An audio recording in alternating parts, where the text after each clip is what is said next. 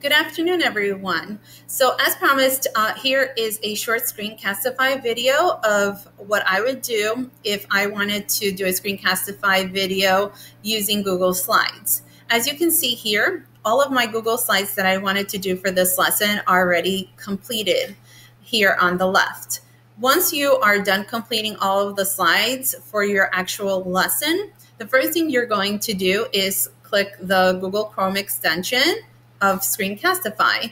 You're going to then pick the desktop recording because I wanted the children to be able to view my whole screen.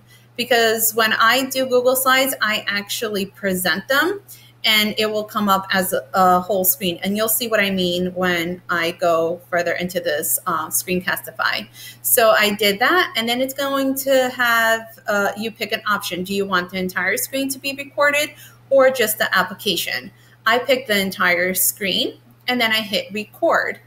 The next thing that I would do would hit the present button, as I am doing now. And as you can see, I actually have the full screen presented, and I am also here so that you are ensuring that all of your students are able to understand the lesson. Remember how I said, keep in mind our ELLs, they're very visual learners, and sometimes reading your lips and seeing your gestures will really help them to understand the lesson. And then basically all you would do is go through your slides, talk about the lesson, what you want the children to do. And then when you're done going over all of your slides, you hit the escape button.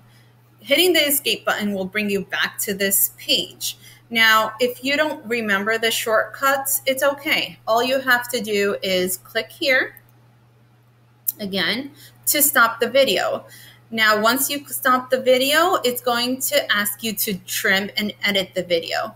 When you trim and edit the video, remember you can only take out anything from the beginning or the ending, nothing in between. Unfortunately, it does not allow us to change that. So if there's something that you want to omit from the beginning or something that you want to omit from the end of your video, that's what you would do. And then remember, you can save the trim. It will automatically save it to your drive and your Screencastify recordings.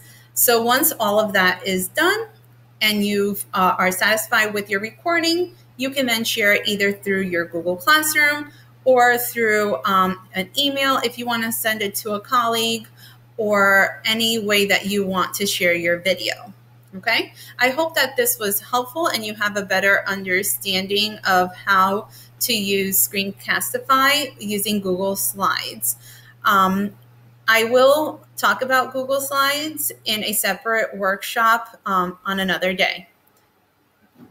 Have a great day.